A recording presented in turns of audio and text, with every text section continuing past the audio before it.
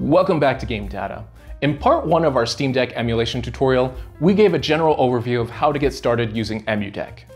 In this video, we're diving into external monitors a bit more to show you how you can use a second monitor to play dual screen games from Wii U, DS, and 3DS consoles a bit more faithfully. None of the setups are very difficult, but grabbing a Bluetooth mouse and keyboard might be recommended to make your life just a little bit easier. Also, if you're only interested in one of the emulators, feel free to use the chapters to skip around. This tutorial's for you, so use it as you see fit.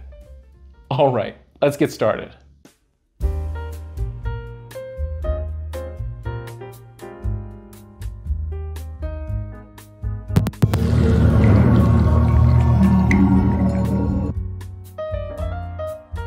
We've already discussed dual screen emulation a ton on this channel with our coverage of the Surface Duo line, as well as how form factor really matters to get emulation correct.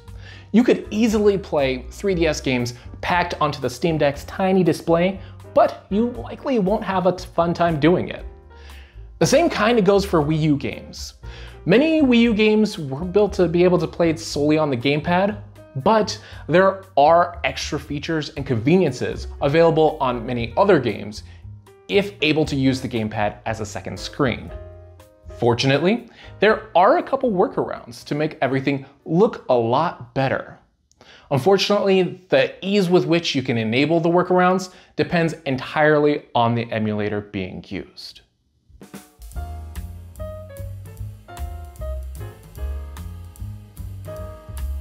For Wii U emulation, Cemu is really the only emulator around.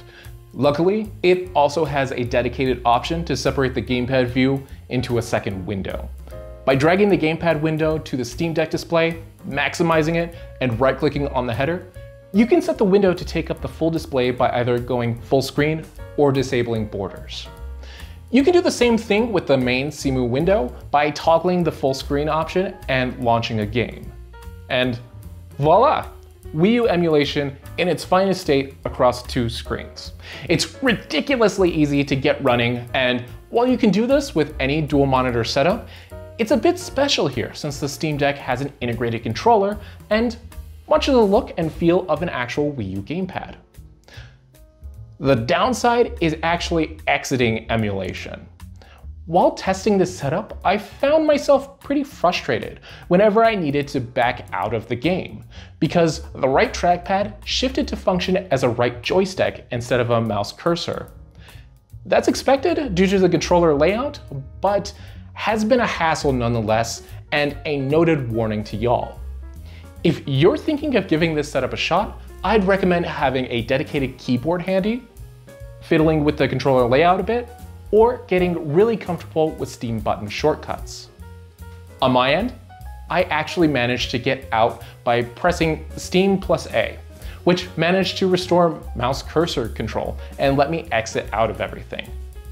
But as long as you can deal with that headache, it's an otherwise smooth experience. You might start to hear the fans after a bit though, since the Steam Deck's doing quite a bit of heavy lifting.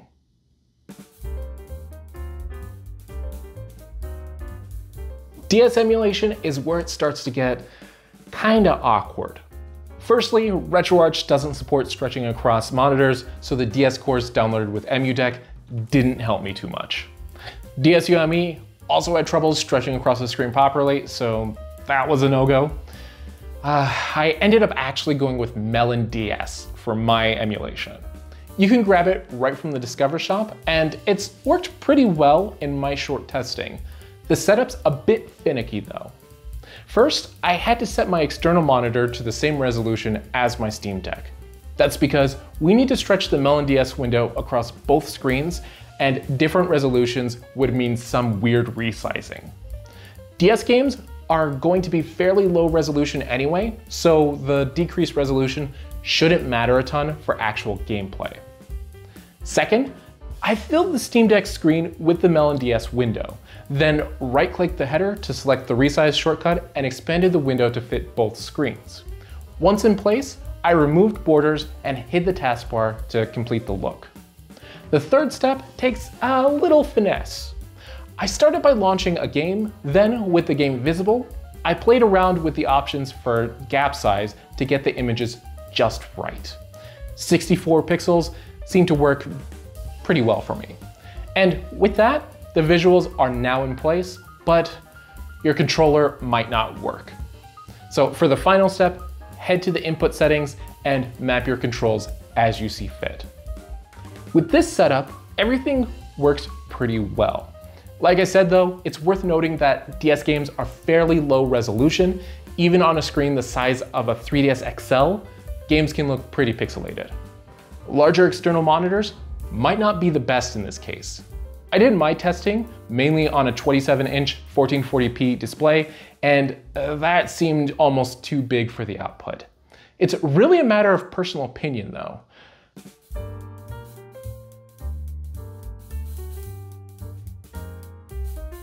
Next up, Citra for 3DS emulation. Within Citra, there's no option to separate the bottom screen to a separate window and no native way to span the window across both screens without it looking awkward in most cases. Even if we attempted the Melon DS route with just the settings available in the app, we'd wind up missing content where the gap between screens is located, which isn't ideal. On every platform I try it on, whether it be Android, macOS, Windows, or Linux, Citra generally works pretty well for the games I play, but has the odd issue where screen layouts, beyond a few generic presets, can only be updated through the app's configuration file. Meaning, if we want proper dual screen spanning on our random monitors, we're going to have to do some editing. That's a real shame too, because the config file can be super intimidating to work with due to all the settings within it. Luckily, we won't have to do much to get this setup working. Now, for anyone who's never worked with Citra's config file before, it's a .ini file which contains all of the app's various settings to control the appearance and playback of games. To get two screens working at once, we'll want to manually update the screen layouts mentioned in the file to match the combined resolution of our Steam Deck and external monitor. To start, go to desktop mode and open up your Dolphin File Explorer. Click on your home directory, if not there already, then click on the hamburger menu at the top right and select Show Hidden Files, if not already selected. Then scroll down and select these folders in order: .var, app, org.citra, emu.citra, config, and Citra emu. Within that final folder, you should see a config.ini file or something named similarly. Before doing anything, copy that file to make a backup. That way, if we mess anything up, we can always revert back to the original settings. Next, open the config.ini file and scroll down to the section marked as Layout. Take a moment to look at each of these settings, and you'll notice that they're all specifying things related to screen size, layout type, and whether a default layout should be used. What we'll want to do is make sure all of those custom default values are set to false, and that the bottom, top, left, and right numbers correspond to the size of our monitors. You can check your monitor sizes by going to System Settings and clicking on Display and Monitor, and with those sizes in hand, you'll just want to take those values and plug them into the file as I'm showing on the screen right now, along with a handful of other settings. If that still seems overwhelming, don't fret. You can also check out the video description for a Google Drive link to pre-made config files for various common screen sizes, where the Steam Deck is to the left of the external monitor.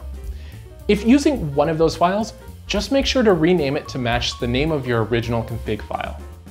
And ultimately, once your updates are finished, make a copy of that updated file as well, in case Citra manages to overwrite it in the future. With the config file in place, the hardest part's over.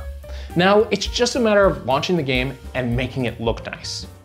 Start by opening Citra, still in desktop mode, and choose a game to play. The game should launch in a separate window and not be very visible. That's perfectly fine and expected.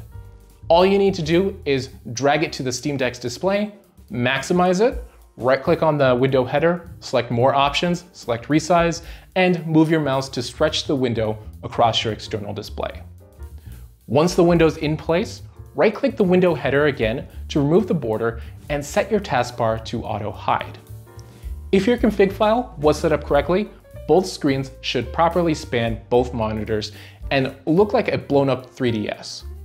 If anything seems off, all you'll need to do is fine-tune the dimensions just a tiny bit in your config file. Unlike DS games, 3DS games don't look quite as pixelated on larger monitors, but you'll still probably not gonna wanna put it on like a 65-inch TV or anything.